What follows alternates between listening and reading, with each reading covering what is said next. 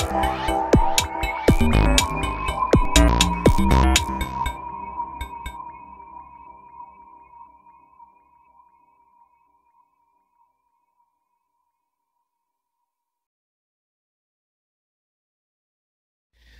up, everyone? This is yours truly, Mr. Steven, and welcome to the Steven Factor. Before I'm going to start, if you love this video, make sure you have to hit the like, subscribe, and click the notification bell to see one of my latest videos. Now, folks, it's Thursday night, and you know what that means? It's Law and Order Thursday. Now, next week, Mariska Hargitay will appear on Organized Crime for a third time, and this is a staying crossover event to all the Law and Order fans everywhere.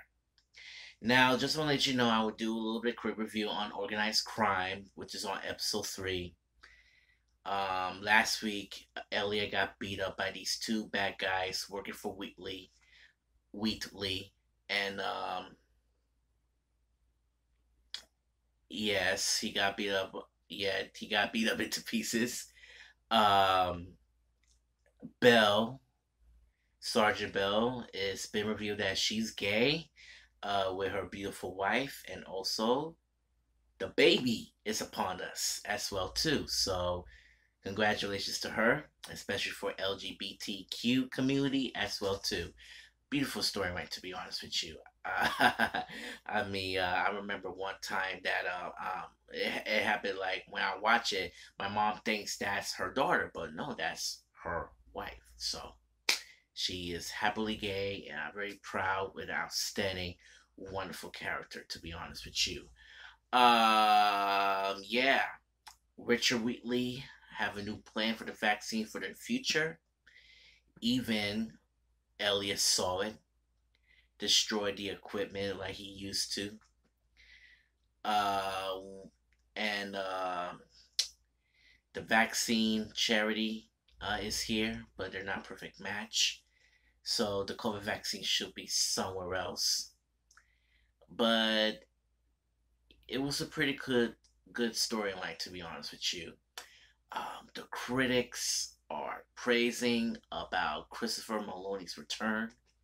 People love it, and some people really don't like it as well, because the storyline, the format has changed. There's no the clang dun dun. You know what it's called, and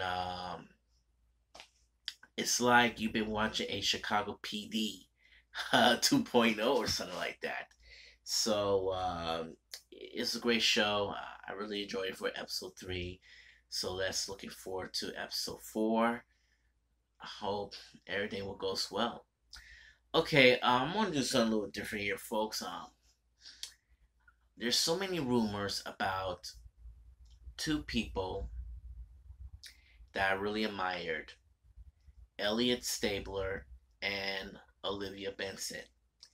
Now, I just want to let you know is that I want to say thoughts about these two characters. Now, they've been working for SVU for 12 years, from 1999 through 2011. Um, they have a wonderful chemistry together. They have so many good times and bad. Olivia's hairstyle is changing over the years, but there's so many rumors that they think that they're actually lovers. You know, that what if that Elliot and Olivia were doing a special romance in this series. But folks, I'm sick of tired of rumors. That's number one, and number two, it's not gonna happen. They just friends, okay? They're friends and partners.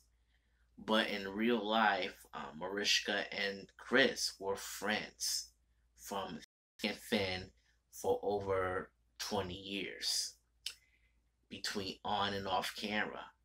And as you may know, originally when Christopher Maloney decided to left the show because he's having a big having a little bit of allegations about this new contract. So he decided to left and change his own image, different characters. But when he came back from the show, everything is very different now. And I hope this show will be greater and better to all the Law and Order fans. Now, listen, Elliot and Olivia are not lovers, okay? They just friends. They're partners. They talk about so many great chemistry together, solving crime together, relationships been torn apart. And as you know, Olivia got adopted son. Elliot saw Noah for the very first time. Last week, I remember that Olivia is worried about him. And but when Elliot told her to back off, he didn't really mean it to back off, which means that he wants to protect his friend. And Olivia asks Elliot that you've been a world, you meant a lot of world to me, and she is want to protect him too. So they both protect each other, and he wants her to be safe, and she wants him to be safe in this New York City. And that's why Elliot tells her to back off. But you know what back off means. It means to go away or something, but when he trying meant to say is in a nicer way, it's like a code or something. Like you need to back off because he will do something. He was on a mission to protect her son, his ex colleagues or everything. Listen, man. I don't know this crossover. It's gotta be tight very soon. But listen, I love Olivia and Elliot a lot. The chemistry is getting grower. The partners and relationships are getting grower too.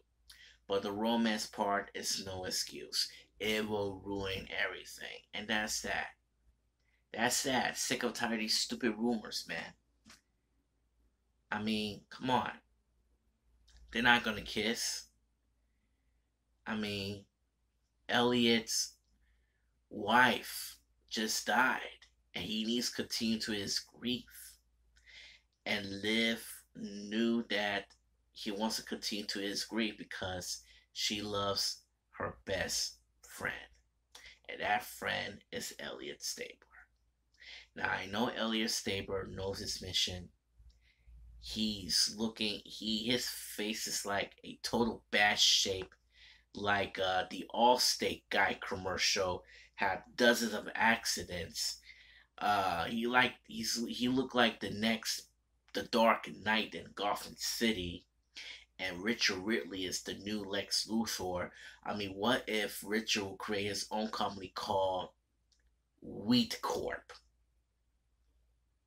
Wheat Corp Industries. That sounds like a. But you know what? In the reality, I've been thinking like, what if Christopher Maloney and Marisha Hargitay were doing their first motion picture together? I mean, like, if they're going to create a romantic comedy, that would be perfect. Or they're going to create their own action movie as well as different characters besides Stabler and Benson. Or if the Wolf Entertainment and Universal Pictures will make their first motion picture on the Law and Order franchise, this movie should be titled as Stabler and Benson. There's my prediction. Okay? SVU and Organized Crime will wrap up the season finale, and when the show were picked up where they left off, which is Organized Crime, they create a movie. And this movie should be titled called Law and Order Presents Stabler and Benson, or Stabler and Benson for short. Stabler and Benson were working together, tracking some new bad guys that they didn't know. They're not, and we're not talking about pedophiles or something like that. Be like the mall boss working for drug organization. And I think Richard Whitley should be kidnapped, and even Stabler trying to help him a favor and help him escape, and he'll be back, and he helped with Olivia team up like a dynamic duels like Batman and Robin, and it could be a storyline ahead. If Dick Wolf will might be a good idea to create a motion picture with Universal Studios and NBC, it could make a lots of money. I'm talking about millions. And I predict that this movie will take place in the summertime. That'll be perfect. That'll be perfect. That'll be a good chemistry. That'll be a good storyline. Mariska Hargitay will be director or executive producer, or let Christopher Maloney will become a director too. But I think this is gonna be a total outstanding approach in the future for the fans and the characters as well. But like I said, Stabler and Benson are partners and friends, not lovers. Todo para la familia, and we see you next time.